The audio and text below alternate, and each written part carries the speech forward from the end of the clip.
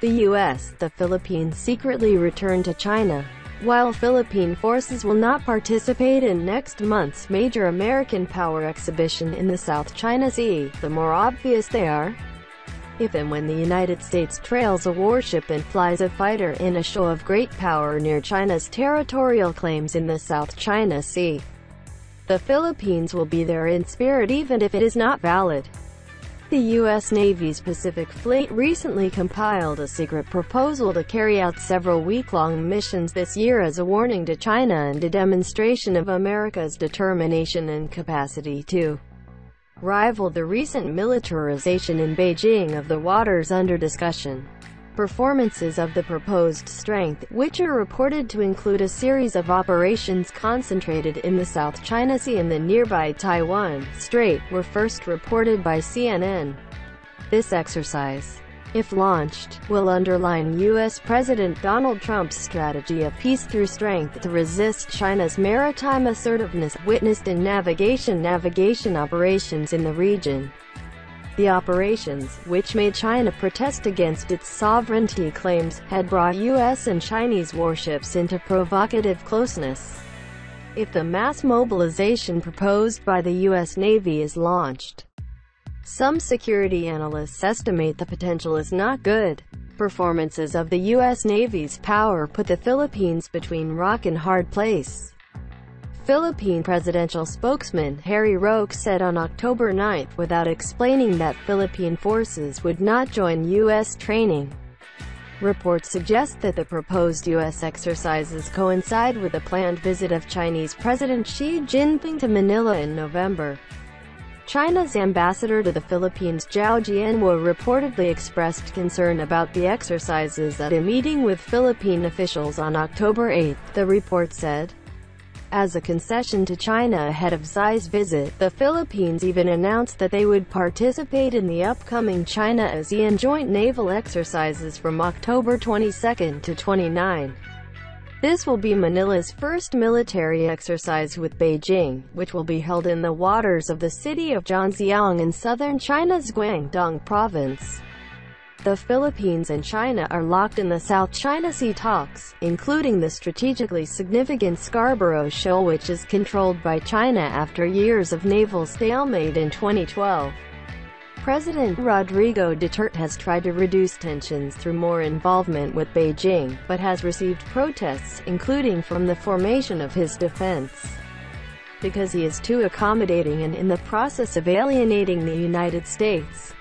But the strategic interests of the U.S. Philippines are now very strong, if not quiet, harmonized when the Trump administration takes a seemingly more violent position in the South China Sea and increases its country's naval diplomacy in the region to restrain Chinese ambitions.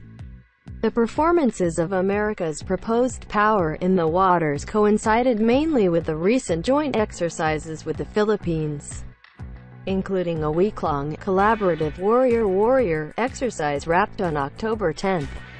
The exercise seemed to focus on humanitarian assistance and disaster relief operations, but clearly had wider implications for naval interoperability between the two allies. Source: A Times News.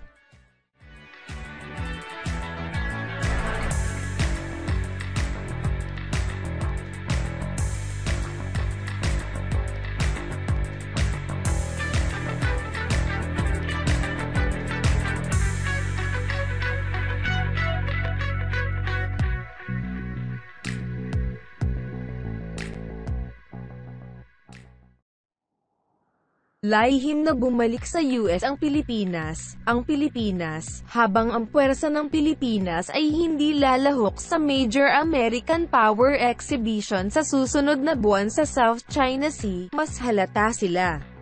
Kung at kapag ang Estados Unidos ay nag-aaway ng isang bapor na pandigma at lilaypad ang isang manlalaban sa isang palabas ng dakilang kapangyarihan malapit sa mga claims sa teritoryo ng China sa South China Sea, ang Pilipinas ay mananatili kahit na kung ito ay hindi wasto.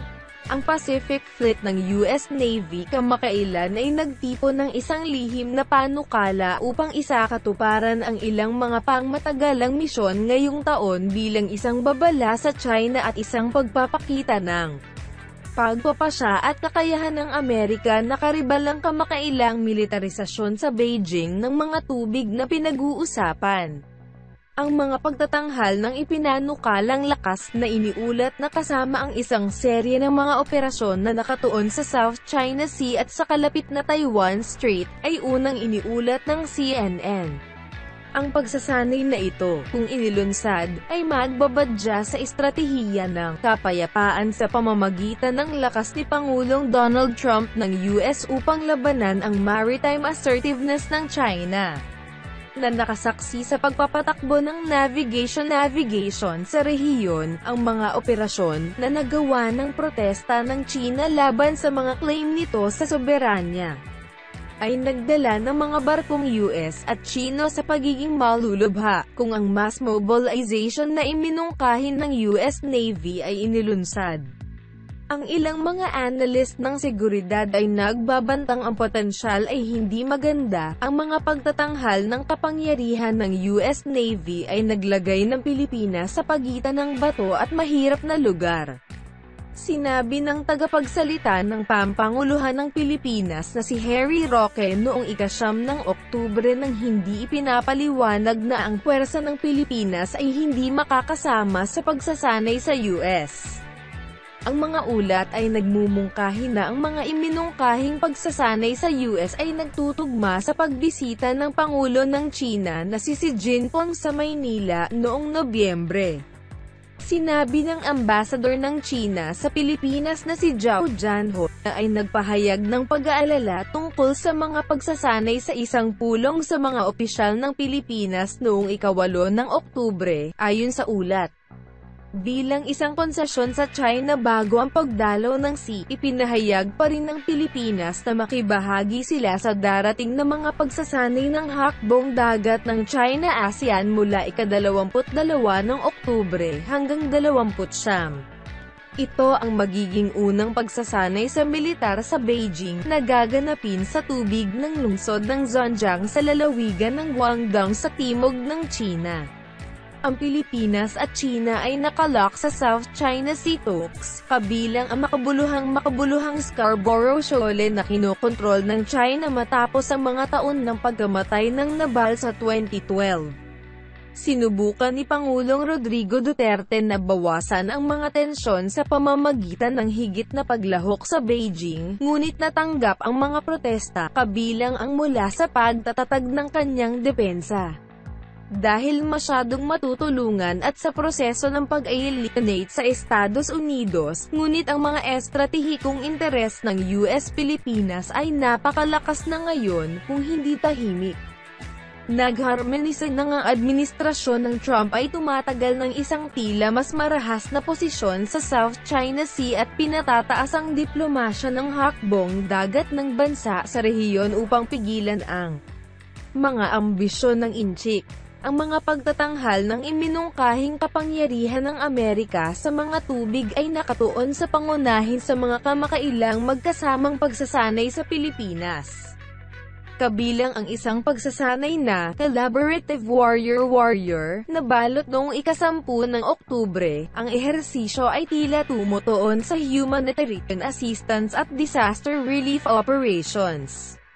Ngunit malinaw na may mas malawak na implikasyon para sa interoperability ng naval sa pagitan ng dalawang aliado, pinagmulan, Times News.